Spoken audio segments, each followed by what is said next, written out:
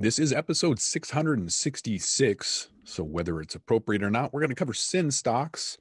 So, first off, we're going to outline what are sin stocks.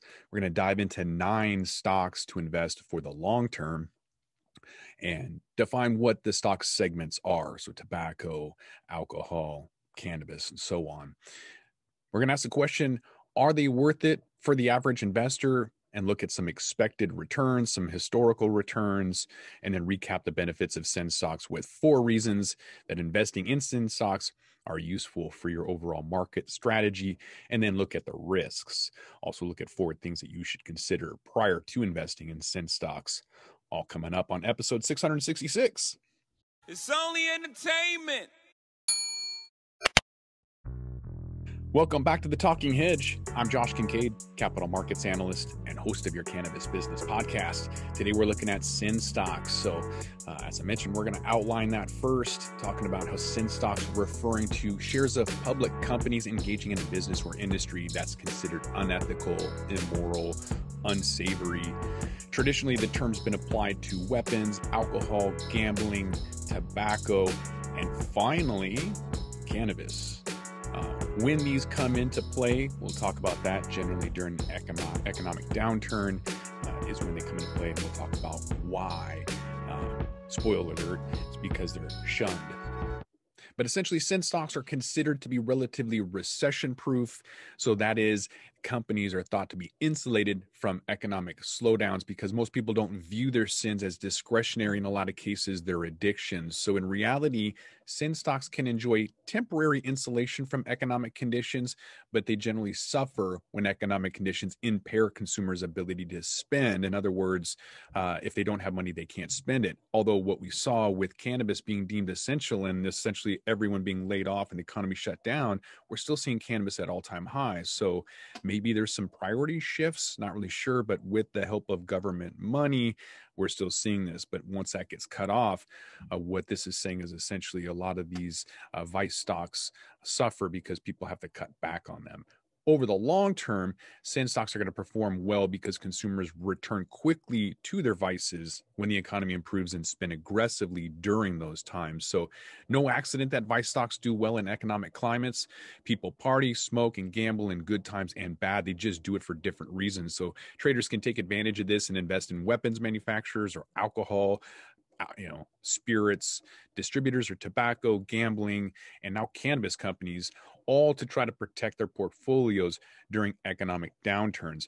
We're starting to see some cracks, all-time highs, and signs that there may be an end to this historic, longest bull run in history. It's got to come to an end at some point, right? So how do you protect that?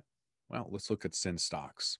Sin stocks, although generally shunned, they do have a lot of positives, including being recession-proof, generating strong, consistent earnings, generally speaking, and having limited competition.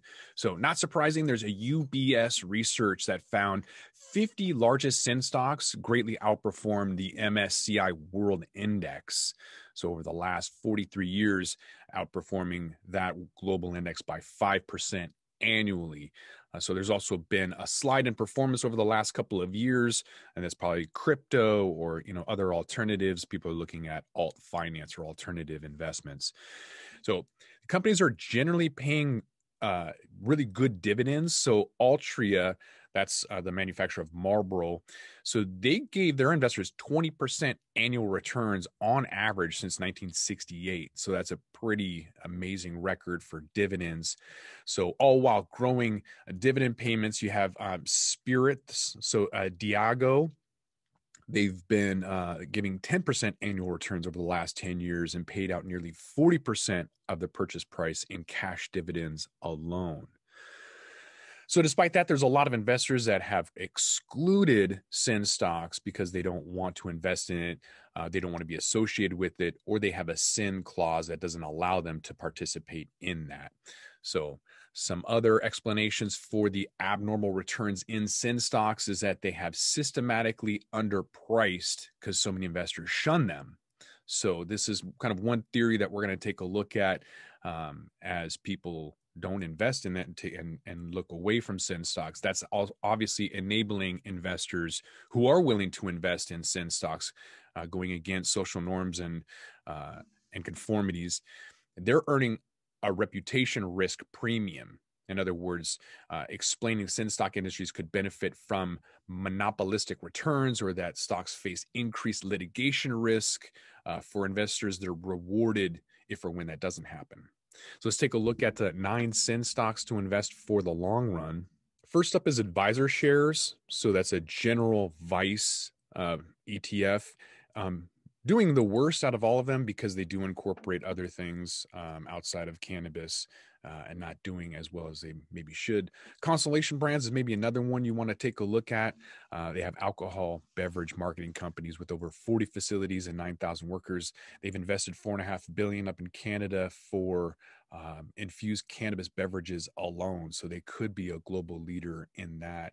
Diageo, as we mentioned, ticker symbol DEO, one of the world's largest alcohol distillers. Popular brands are Smirnoff, Johnny Walker's, Guinness, and they pay a massive dividend, like we mentioned, 10% per year. So ETFMG, Alternative Harvest Index, ticker symbol MJ, one of the competitors that we have to our AI-based automated algorithmic trading. MJ is doing really well this year. Last year, they were down like 56% for the year. This year, they're up like 89% or something, 98, something like that. iShares, they're an aerospace and defense company. Some people include defense and some don't when looking at sin stocks. So it is looked at differently, but essentially, if you are going to try and get a broad base and not go after Boeing, Lockheed Martin, and individual equities, you can just go after an ETF like ITA is a ticker symbol for iShares, U.S. Aerospace and Defense ETF. Or you can go for an individual equity like Smith & Wesson, ticker symbol SWBI. Ammo is sold out. Good luck finding that. I don't know if that's because of the potential zombie apocalypse that people are looking at, or Homeland Security literally buying millions and trillions of rounds for whatever reason, their own zombie apocalypse. There's a gaming ETF, the Van Eck sectors. It's ticker symbol BJK. Gaming is interesting. We'll kind of talk about that a little bit, but not doing so hot if you've been to Vegas, and if you haven't, then maybe you know why. So maybe look at something a little more stable like the Vanguard Consumer Staple Index Fund, ticker symbol VDC. That's going to look at consumer staples, the things that are necessary. So kind of the opposite of advice, but maybe hedging that in itself. So Altria Group, we mentioned massive dividends. U.S. Tobacco, though, not a fan, obviously, but I do day trade that through our algorithm. So yeah. We're trying to make some money, not trying to support this company with long-term investments, just day trading. So Marlboro, popular brand, and consistently offer dividends. I think we mentioned 40%, which is kind of crazy. So let's take a look at individual sectors. So we looked at some companies. We're going to take a look at individual sectors, and starting with firearms because it's pretty hot right now. Sales are on the rise. There's massive demand. And as of date, the firearm industry is subject to change with the regulations. I think NRA filed bankruptcy to protect themselves from Biden, who announced that he wants to shut them down. So you've got Smith & Wesson. They're the leading handgun provider in the U.S. You have Sturm and Ruger, Ruger, that ticker symbol RGR. They're a semi-automatic weapons and pistol company. There's only 2 ammo manufacturers in the U.S. It's Olin, OLN, and Alliant Technologies, ATK. So Olin manufactures and sells ammunition and powder, while Alliant Technologies, they sell powder, ammunition, and reloading equipment. Moving on to gambling. So apart from economic conditions, the casino stocks had a difficult run, obviously with the shutdown and everything. So a lot of states have now legalized some form of gambling, and so that kind of puts out Las Vegas and Atlantic City that have put in a ton of money. So on top of that, you've got several international casino hotspots like Macau, Hong Kong. So nevertheless, the casino giants do well sometimes. We'll kind of get into that towards the end when we recap. They don't do as well as the rest. So take that to note. And if you do want to move forward, take a look at Las Vegas Sands, MGM Grand, The Wynn, Boyd Gaming, Penn National Gaming, and Isle of Capri casinos. Tobacco, not a fan, obviously being in cannabis. They've kind of put the industry down for a long time. So there's a declining sales. They're all moving towards vape. And that's an opportunity to kind of rake in some cash there. So companies have consolidated, concentrating efforts on developing overseas markets. So there's Reynolds American, RAI, best known for Camel and Cool and Pall Mall. Philip Morris, PM, known for Marlboro. And then British tobacco company BTI has Lucky Strike. Imperial Tobacco, largest seller of cigars and fine cut tobaccos. Maybe they'll get into blunts, who knows. But Altria, MO, they have a U.S. smokeless tobacco company as well. We do day trade MO. So ironically, the stocks of tobacco companies have at times performed better than the pharmaceutical companies making cancer drugs to combat smoking related illnesses, but we're not covering pharma. Alcohol, publicly traded brewers and retailers of beer, wine, liquor make up another classic sin stock category. So the spirits and alcohol distillers industry, they've gone through a consolidation period, most notably InBev. They acquired Anheuser-Busch. But you have Boston Beer, you have Molson Coors, there's Fortune Brands, known for Jim Beam, and then Brown-Forman of Finlandia and Jack Daniels. Diageo, we mentioned, they have brands like Johnny Walker. So some sin stocks that people don't actually talk about is lust. So we obviously know that sex sells, but it's kind of a tough market to cover. There was a military vet, LGBTQ member, and inventor of the dick pipe. I came across him at CannaCon, and he had a really hard time, pun intended, to get this dick pipe into the market. And he's still struggling. That's the really importance of a strategic partnership. But even though there is a market, it's kind of hard to get in there. So there's a low barrier to entry for pornography and burlesque, which can make margins difficult, but that doesn't mean that there aren't giants in the industry like Hugh Hefner. So PLA is a ticker symbol for that. Spain-based private media group, or Rick's Cabaret International and New Frontier Media, which is a pornographer, film producer. If that's what you want to invest in. Again, tobacco. So they've been a target for decades for health campaigns against anti-smoking, frequent subject to sin taxes, but a considerable portion of the American public continues to puff away. And in Asia specifically, I think Europe is still heavily smokers, but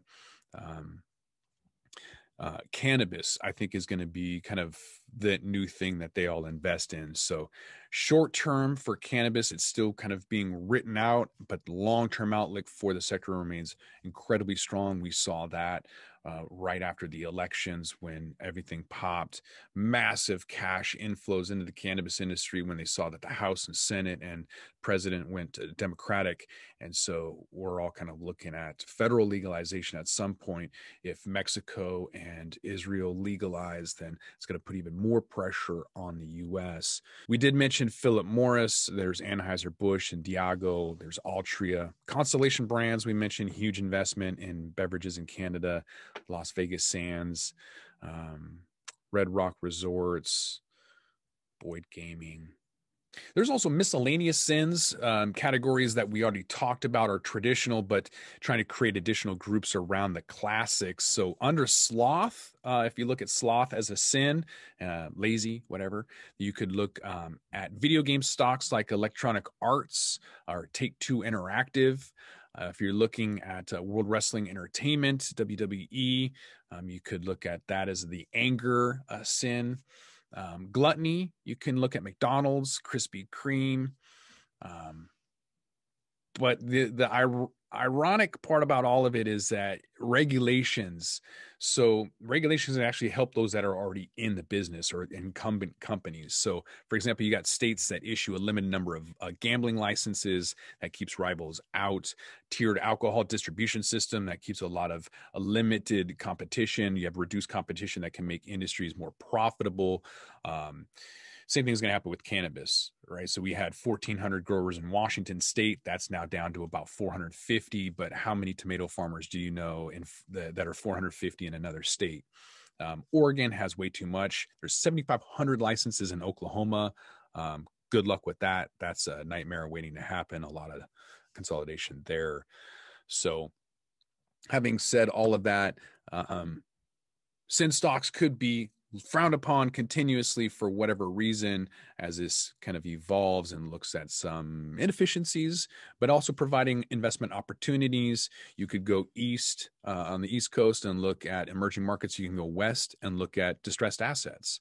Some of these companies are ripe for consolidation in Oregon and eventually, in I almost said Kentucky. Maybe that was a Freudian slip, but in Oklahoma, I mentioned Kentucky because they have the least funded pension plan, so they'll be legalizing eventually. That's my bet for this year's. They've got to start talking about that right away. So if you are going to look at it at cannabis and sin stocks, you have to ask the question: is it worth it for the average investor? So creating part of your portfolio in sin stocks, that can be a profitable investment strategy. You have to do it the right way, though. So be aware that sin stocks generally attract a lower number of investors. So a lot of people have reservations about investing in cannabis being unethical or otherwise. It doesn't mean that the company can't perform well and provide a reasonable rate of return, but you should consider the higher risk and liquidity issues. So penny stocks are a great example. I don't touch penny stocks. People ask me all the time about my opinion. And my opinion is if it's 0.00 something, it's worthless. Go ahead and gamble. Like, I don't care about, I'm not going to blow on your dice at the casino, right? I'm not going to tell you what my opinion is on something that's literally worthless. If that's your thing, go for it. But the volume is really important. Without volume, you're not going to have the transaction activity necessary to keep that stock price going for the foreseeable future. So as a pragmatic investor, we always advise that you should be open to the possibility of investing in sin stocks, especially if you want to make a good profit from it. You just have to do your due diligence and stop looking at penny stocks.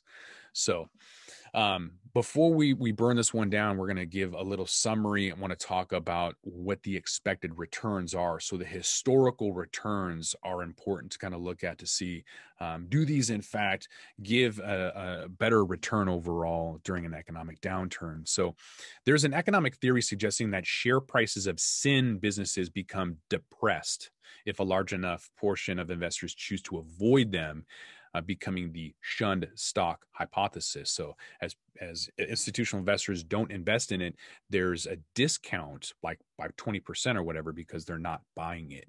So higher returns to vice stocks occurred because they're more profitable and less wasteful with investment than the average corporation. Sin stock alpha remains highly significant after controlling for the size, value, and momentum factors. And that means that sin stocks move higher and faster than the overall base market. And especially for IPOs, they're even more underpriced than non-sin stock firms by about 23%. So the shun stock hypothesis has the flip side benefit to it. There's a lot of social responsibility investing or environmental social governance or ESG investing that's gaining popularity. But what you're seeing is opportunity cost as well. So there's sin stocks that have a higher cost of capital because they trade at a lower price to earnings, providing investors with a higher expected return. So some of those investors are looking at higher expectations and compensation for the emotional cost of the exposure to offensive companies, those immoral, sinful companies. But is the theory supported by historical evidence? So let's take a look to see if that in fact is true, that sin stocks do have historical advantages during economic downturns. Looking at some of those examples, there was a study that came out showing a period between 1965 through 2006 with a U.S. portfolio of sin stocks returning 3.48% per year. Sin stocks in 7 large European markets and Canada also outperformed sin stocks by about 2.5% per year. And so the authors of that study concluded that the abnormal risk-adjusted returns of vice stocks or sin stocks are due to negligence by institutional investors who lean towards the side of social responsibility investing. So a lot of this capital comes not from mom and pops or retail investors. It comes from the institutional investors, the brick and mortars. And when they don't look at it during normal bull markets, then they're missing out. They're looking at value and opportunities during economic downturns. And that's when they, basically shut the door to social responsibility investing and go after whatever makes sense and whatever they can make money off of.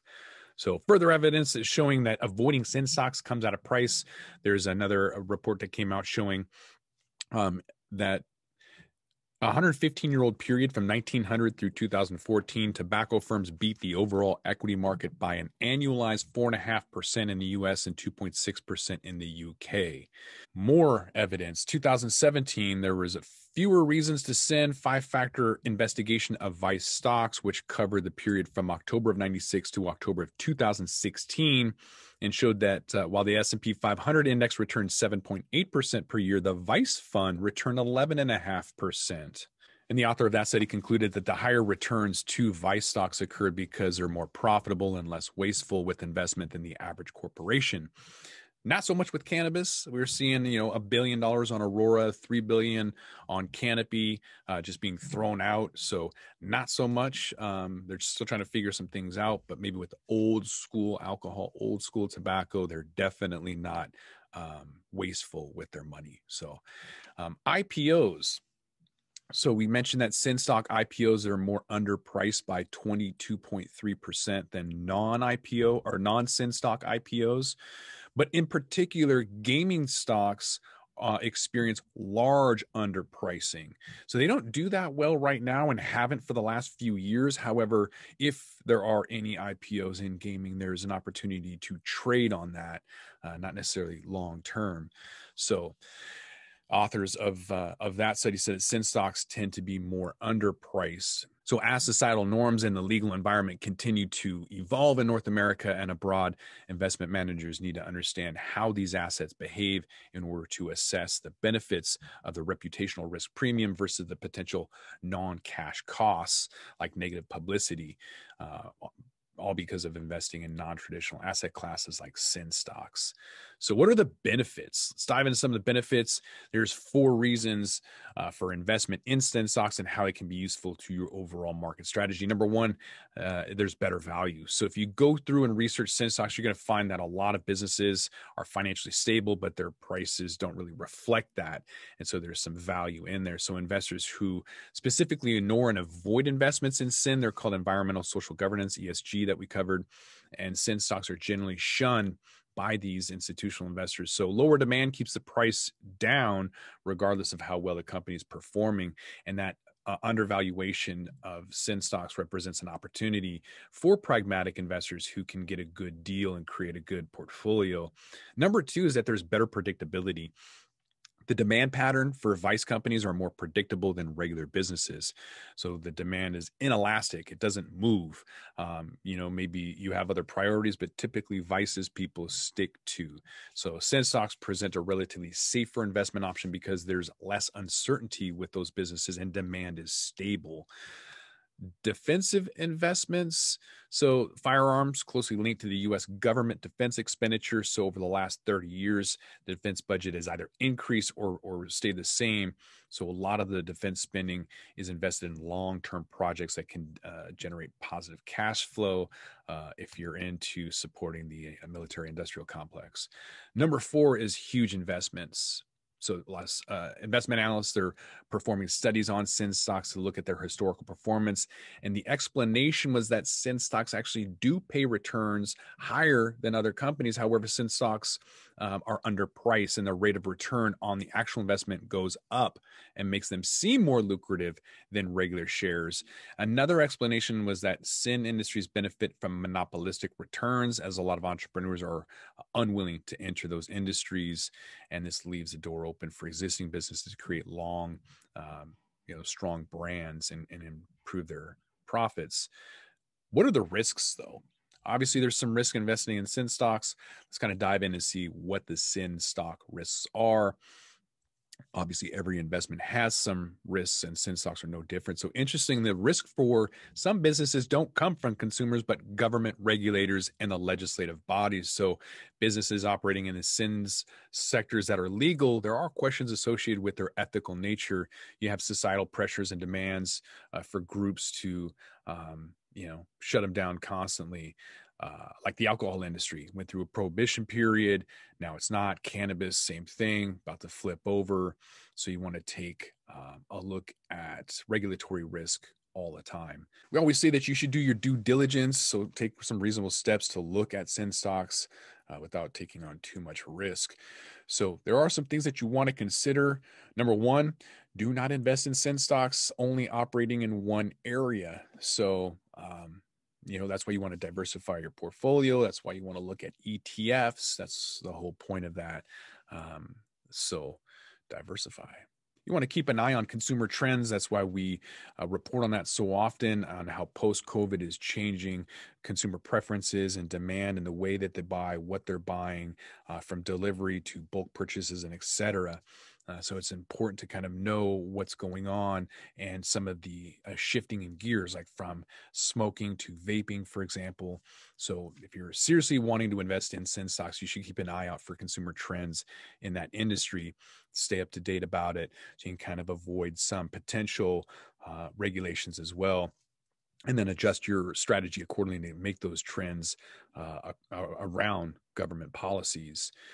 Also, you want to consider the market pragmatically. Take account for how other investors are thinking, but don't get caught up in what others are saying about it. So that's the whole problem with YouTube, is it's not even legal to give financial advice. So all these guys are not financial advisors, including myself. I used to be, but I'm not. This is not advice. This is only entertainment. So to make a profit in sin stocks, you should be rational and look at the business in terms of performance and profit, and not just speculation. You got a lot of people who are just buying the dips. They have no idea what they're doing. There is no fundamentals. Fundamentals have been dead. If you're not a technical trader, you're a gambler. So look at the liquidity risk. You have to have an exit strategy. So being able to buy and sell something is fine, but when everyone's trying to get out at the same time, you got to make sure that your trailing stop loss is set, or whatever, that you're paying attention. So for that reasons, you want to look at volume and liquidity and make sure you can get out. So bottom line, sin stocks, they're offering a unique set of opportunities and risks, but generally they're undervalued in the market because a select group of investors avoids buying them. Makes an average return on these shares very lucrative for investors. However, sin stocks are riskier because their products are considered a cause of social vice and problems. So the business has to ensure its operations are licensed and don't fall out the wrong side of the law. Make sure that they're compliant, DTC eligible. If it's 5 digits ending in F, you want to do even more research on that.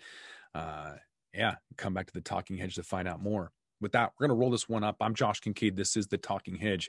I appreciate you guys watching episode 666. Don't forget to like, share, and subscribe, or don't, and I'm out. Don't forget to smash that like button on your way out and check out these other videos that we've got.